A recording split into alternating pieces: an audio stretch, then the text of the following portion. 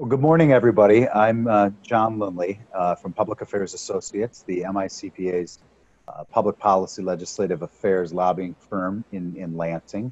For those who don't know me, as Bob probably said in my introduction, I've been a part of the MICPA family for a long time now, and I'm very happy to be there. This is, believe it or not, my 20th Spring Members Advisory Symposium with the MICPA. Actually, let me take a step back and first say that if you see my eyes going down through this presentation, it's no secret that obviously I'm consulting with my notes and my outline for this presentation. So I want to be conscious of trying to look at you in the virtual eyes, so to speak, as if I was standing on a stage, but I do have to consult my notes from time to time. As I said, this is my 20th Spring Members Advisory Symposium with the MICPA. First, back then we called it Spring Regional Advisory Council, for those watching this who may remember that. And this profession and this association has been a part of my life now for almost as long as it hadn't been a part of my life, and truly has shaped me as a professional. And so I thank you. I thank you for that, and I wanted to take an opportunity to do so. It was my second such event, actually a fall Regional Advisory Council, as it was called back then, where you gathered at the Lansing Center in Lansing on an absolutely gorgeous day for a program much like what you're watching virtually right now. And we had some meetings scheduled in the Capitol with members, lawmakers, members of the House and the Senate on that day. And then we all watched in horror as our lives changed forever. And those planes crashed into the Twin Towers in New York and the Pentagon in Washington, that field in Pennsylvania. And we all wondered if our lives would ever be the same again.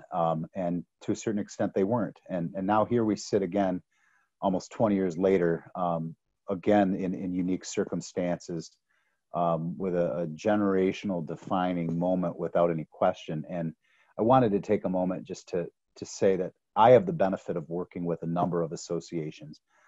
My firm, Public Affairs Associates, beyond the MICPA, we represent other member-driven associations, recreational vehicles, campgrounds, manufactured housing, chiropractors, nursing homes, funeral directors, and others. And I can tell you that over these last 7 to 8 weeks, associations have been doing a great job at providing member value, but none better than what the MICPA has been doing. I've had the benefit of working closely with Bob and Rachel and other members of the team these past few weeks, and there's no question about my mind that they're doing everything as well, if not better, than any other professional member-driven association in this state. And from an outsider's standpoint, I think it's important that everybody knows that and recognizes that, as I'm sure you do. I'm not going to spend a lot of time today talking about federal or state legislation. There's, first of all, not much at the state level to talk about. And at the federal level, outside of the stimulus packages, the CARES Act and its predecessor and others, there's plenty has been written and analyzed, and you as CPAs, of course, have been a huge part of that. So I'm not going to sit here and assume that there's anything I could tell you about those policy matters that you don't already know and potentially know better than me. So instead, I'm going to focus on what lies ahead here in Michigan and a little bit of what lies ahead at the federal level. So Lansing's current focus, and when I say Lansing, I mean both the administration and the legislative branch government. Lansing's current focus just started this week. They began in the House of Representatives to have some legislative hearings on some matters that are of a non-COVID-19 foundation. You've seen a couple of things, of course, timely matters that the legislature feels needs to be addressed with some level of urgency, but only just started this week, taking a look at and addressing anything that was unrelated to the COVID-19 pandemic. The vast majority, 99% of the focus of what's going on in Lansing right now is in two buckets. COVID-19 response, what's going on with the state level's response to that, of course, and then the budget, the state budget, and what the implications are relative to the state budget. Unlike the federal government, of course, we all know that here in Michigan, there's a constitutional requirement to pass a balanced budget. every year. Further, there's a statutory requirement that that budget has to be balanced and passed by July 1st of every year. That's somewhat of a new requirement. So relative to the COVID-19 response and what the state has been doing there, of course, you've got all of the executive orders that the governor has been issuing, and then you've got a lot of what the legislature has been doing relative to their response to that. And that gets into one of the other things we're going to talk about a little later, which is the political web that is spun around all of this, the entire thing, and the struggle for power and the balance of power that's going on. But let's talk about the other bucket right now really quickly, which is the state budget. On May 15th, the next state consensus revenue estimating conference is going to be taking place in Lansing. That is when the House Fiscal Agency and the Senate Fiscal Agency get together and come to an agreement on numbers relative to the state's revenue flow. There'll be two, not to oversimplify things, but two numbers that come out of that revenue estimating conference on the 15th. One are revenue estimates associated with the remainder of the current fiscal year that we're in right now, the 2019-2020 fiscal year, which ends on September 30th. And then numbers associated with where revenues are projected to be for the coming fiscal year, the fiscal year that begins on October 1st, which is the budget that is being developed from the ground up right now. So again, two numbers, estimated projections and revenue loss associated with what remains of the current fiscal year, and revenue estimates for what is to come in the coming fiscal year. Right now, although the final numbers will be issued on the 15th for those estimates, right now, for the current fiscal year, for the remaining months of the current fiscal year, what we're hearing is that there's going to be someplace between a $2 and a $3.5 billion revenue shortfall for the remaining months of the fiscal year. For next fiscal year, again, that begins on October 1st, the budget that they'll begin developing right now from the ground up, estimates are even higher, as you can probably imagine, more in the $3 to $4 billion range. So what we're talking about here is over an 18-month period of time, roughly, for the state government in the state of Michigan. Budget projections for revenue shortfall is going to be someplace in the $7 to $7.5 billion range. Now, I believe it's important for people to understand and have the context here when you look at the state's annual operating budget. Many people will see an annual operating budget that varies someplace between $55 and $60 billion roughly, and to cut $3 billion out of that number, most people would say, well, that's not as big of a deal as what is being reported in the media. For example, trying to cut 3, 4, 2.5, whatever that number is, billion out of 60 billion. But the truth of the matter is that the vast majority of those dollars, that $60 billion, is constitutionally required earmarked spending or federal flow-through dollars, to the extent that what we're actually talking about here in discretionary spending is more in the range of 10 to 11 billion dollars. So when you say cut 3.5 billion, it's not out of 60, it's cutting that out of 10 or 11. And those are obviously very deep and very impactful cuts that the legislature and the administration is going to have to be taking a look at over coming weeks. Just to give you an idea of what the impact could be, for example, the state government could totally eliminate 12 entire departments from state government. Departments like the Department of Civil Rights, the Department of Agriculture, the Department of Environmental Quality, for example. 12 entire departments from state government could be eliminated by the legislature and the administration through the budget process. And that number would still not reach $3 billion in cuts. The other side of the token here is the school aid fund, K-12 funding throughout the state of Michigan, which, as you know, has multiple revenue sources, but a huge portion of that is through sales tax revenue in the state. So a large portion of those cuts, those numbers that I talked about, are in the K-12 budget, not just in the general fund budget. You may have seen something in recent weeks in media reports relative to what they're projecting for per pupil funding cuts to the foundation allowance in the state of Michigan in the range of $500 to $1,000 per pupil cut in the current fiscal year, where the schools are already 10 months into their fiscal year. That would be for the vast majority of school districts across the state, with very few exceptions, a cut of such devastating size that it's hard to imagine how it would be absorbed through those last months. The rainy day fund is the budget stabilization fund. A rainy day fund is another place where a lot of people look to try and come up with a solution to these budget stabilization issues. And the truth is, I believe there's $1 to $1.2 billion in that budget stabilization fund, or rainy day fund, which is a great number. It is a number that has been added to by the prior and current administration over time to increase the state's credit score and all the above.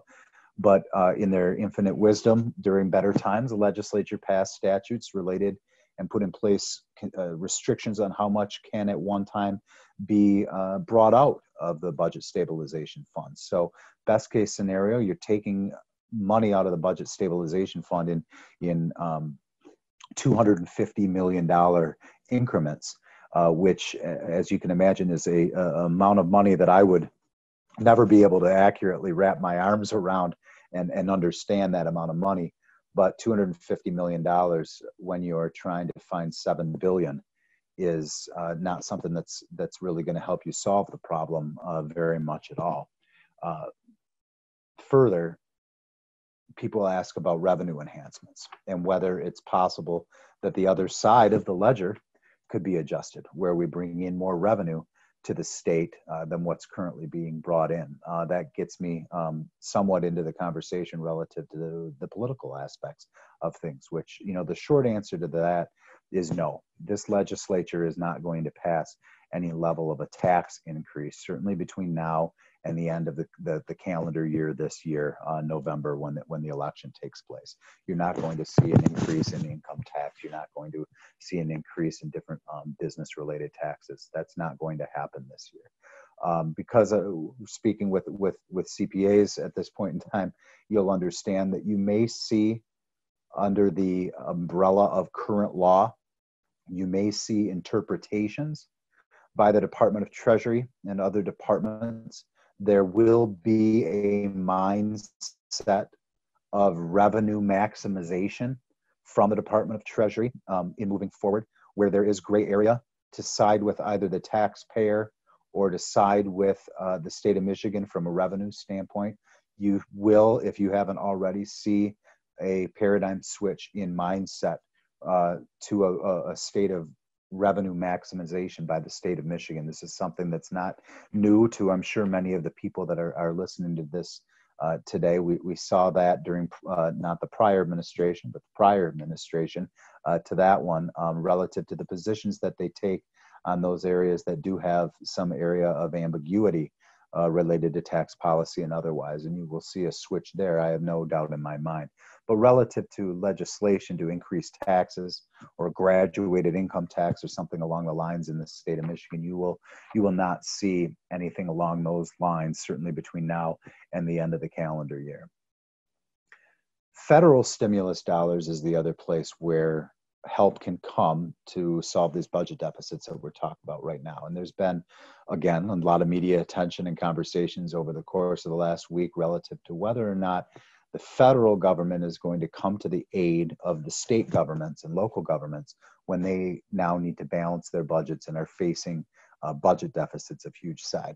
Interestingly, Michigan, in a report that I read this morning from Moody's, is unfortunately has two distinctions that I don't think anybody wants. Number one, Michigan ranks 50 out of 50th relative to per capita job loss as a result of this. And then the other one is Michigan ranks 50th out of 50 relative to projected revenue impact to the state of Michigan between locals and state governments as a result of the COVID-19 pandemic.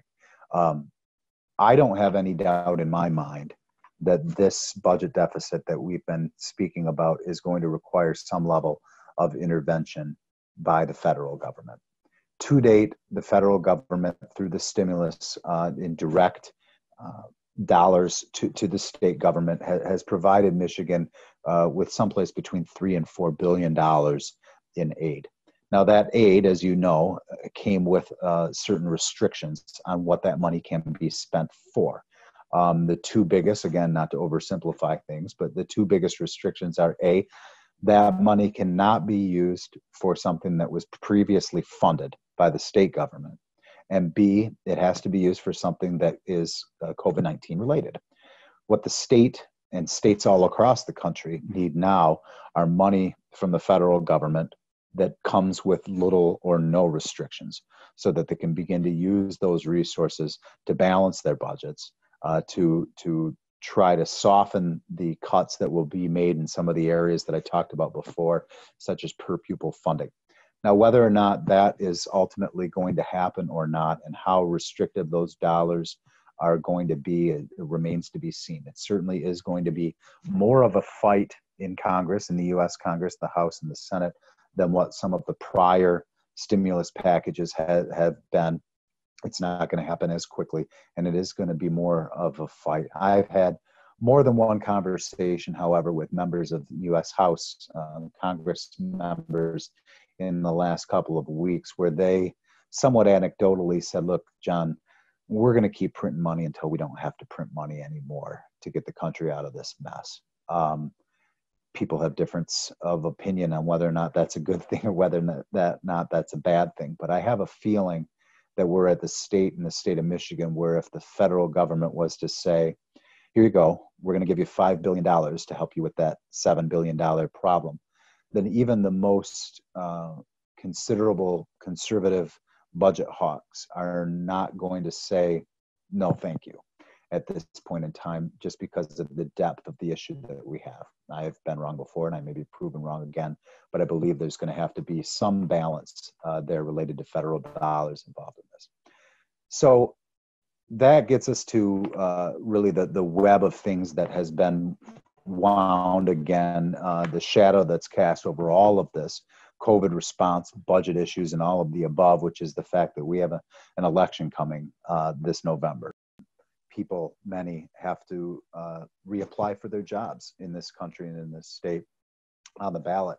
And the decisions that they're made right now are under a tremendous amount of scrutiny with the election coming. And that has an effect on all of those issues, budget and policy that we've been talking about. So let's start by taking a look at who's on and who's not on the ballot come this November, both of which are noteworthy. Obviously, at the top, you've got the president and vice president on the ballot. President Trump, Vice President Pence, and the presumed Democratic nominee at this point in time, former Vice President Joe Biden, will be obviously running against each other with a yet-to-be determined Democratic vice presidential candidate. United States Senate race here in Michigan this year. United States Senator Gary Peters is trying to earn another 6-year term in the U.S. Senate, and he is running again a yet to be determined Republican candidate, but the presumed Republican nominee, the one who has all of the endorsements and all of the money, is John James, who ran against United States Senator Debbie Stabenow 2 years ago. Performed, although in loss, performed so well against Senator Stabenow that he earned a spot among Republicans back on the ballot this time in taking on Gary Peters. All members of the United States House of Representatives from Michigan, U.S. congressmen and women, are on the ballot this time around, and we'll take a deeper dive into that in a second. And then, of course, the State House of Representatives. Of note, who's not on the ballot are the constitutional offices here in Michigan. So the governor, the attorney general, the secretary of state are not on the ballot until 2022, as well as the state senate, the 38 members of the state senate. This is a midterm for them. So none of those members are on the ballot either at this point in time. So let's talk a little bit about some of the congressional races. So right now, the makeup for Michigan's congressional seats, the 14, there are 6 Republicans, 1 Libertarian in Justin Amash, who used to be in the Republican caucus, and 7 Democrats among those members. For the most part, we do not see anything surprising or funny happening in the vast majority of those congressional races. There are 2 open seats among those that I just described. And the third congressional seat on the west side of the state, Congressman Justin Amash, as many of you know, has chosen, not only is he not a Republican anymore, he's a libertarian. He's not caucusing with the Republicans. He's also decided not to run for Congress in that seat again. That was, official some time ago, and has also formed an exploratory committee for President of the United States. Now, what that means is good things for the Republicans in that seat. The third congressional district in Michigan is one that has evolved a little bit relative to the numbers. So, for example, Trump won that seat with 52% of the vote in 2016. Now, most people would think that West Michigan, Grand Rapids area, that any Republican is going to perform a lot better than 52%. But the suburban areas around Grand Rapids itself, and some of the outlying areas are not as conservative as they were at one point in time.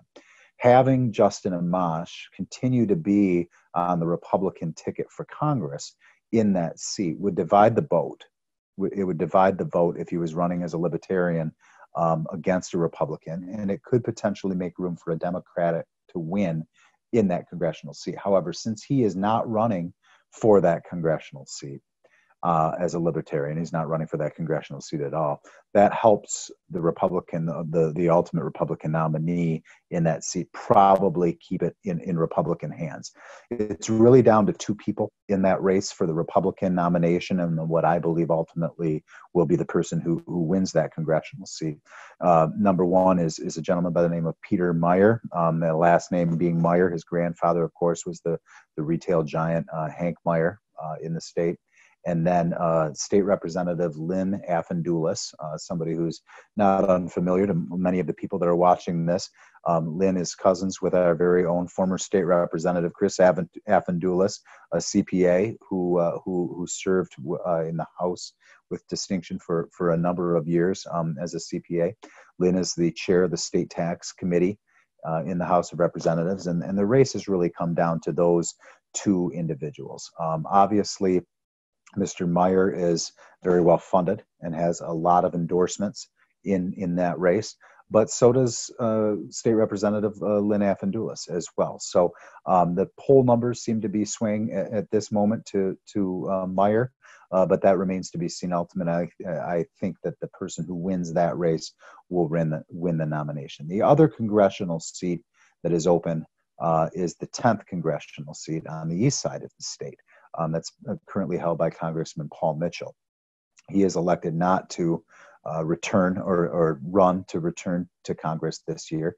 And again, that is a very heavy Republican area. We believe that the Republican nominee who wins the Republican nomination in the primary will become the next member of Congress from that particular district.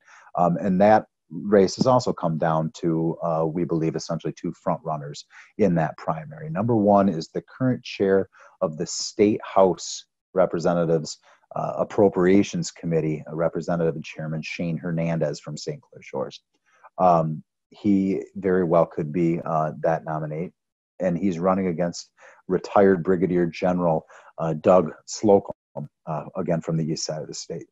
This is largely and this is largely Trump territory, without any question. Macomb County, areas of Lapeer County, and otherwise, this is Trump territory, and this is a race between a couple of well-known individuals in that district to endear themselves to the president, and ultimately one will rise above the other in that primary and become the next congressman from that district. Outside of the two open seats, though, I don't anticipate there being any surprises in the remaining 12 members of the congressional delegation from here in Michigan.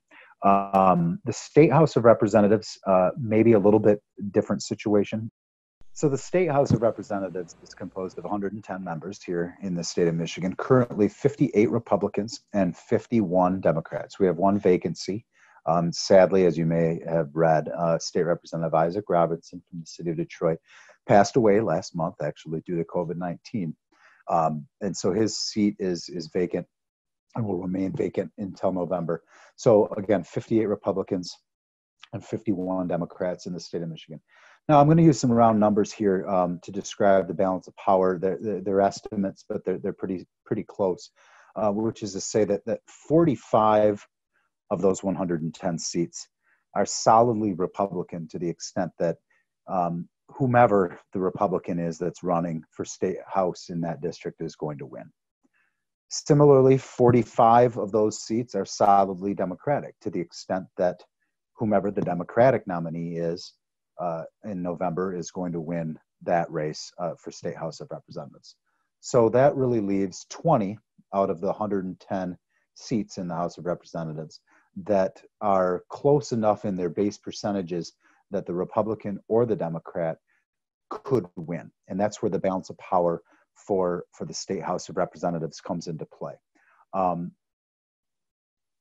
Between U.S. Congress, U.S. Senate, President, State House, I believe that the greatest chance for there to be a paradigm switch in power is going to be in the State House of Representatives. The numbers might seem large for the Democrats to win 6, 7, 8 seats that are currently held by Republicans in that seat, but because of term limits, a lot of seats are open. They don't have an incumbent running in them that have been safely in Republican hands in the past that could ultimately be won by the Democrat.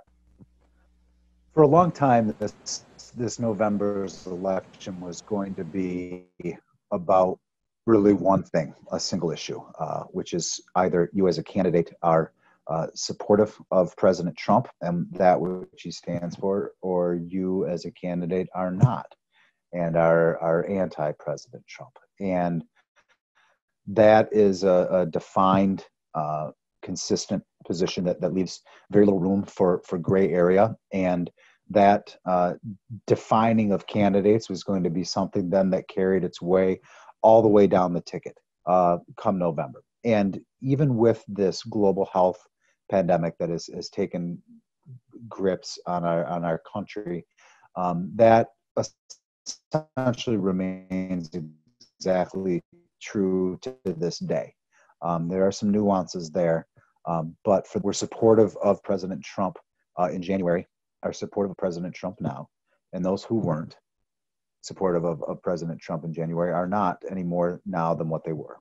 And this election is more or less going to be about that very thing all the way down the ticket.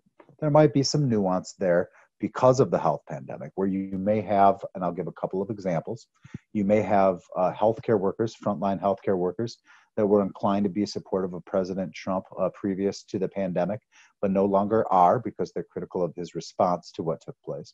Likewise, you may have small business owners in the state of Michigan who were inclined not to support President Trump, but because of the president's focus on returning the economy to normal and traditional operations, have now become more supportive of the current administration. But beyond some very, very small nuance, I believe that this election will remain exactly about, there's very little gray area, as we all know, in that conversation relative to are you with the president or are you not with the president? And I believe that will trickle down and cascade down all the way down to the ticket. Interestingly, it's important, as I talked about before, that Governor Whitmer is not on the ballot this November. So a vote against Governor Whitmer, how will that come? How will a vote against Governor Whitmer be translated in the presidential race, or will it not be translated in the presidential race? Because of that clear, what I believe to be a clear division, I believe there to be very few undecided voters in this country. This election is going to be almost solely about turnout. Who is going to turn out more in November, the Republicans or the Democrats? And a lot of what we're seeing right now in policy and in budget is completely related to motivating those political bases to turn out in November. And when I say turnout, I want to give you an example. Democrats in this state, for example, they do not need to turn out in numbers like they did in 2008 when President Obama was first elected. They don't even need to turn out in numbers like they did in 2012 for President Obama's second term. They just can't turn out in 2016 numbers. They need to do better than that. And if that turnout is anywhere near what it's projected to be, or near 2012 numbers, then it's going to be very difficult for President Trump to win this state. It's going to be very difficult for some of those open seats in the House of Representatives and the state House that I talked about to stay in Republican hands.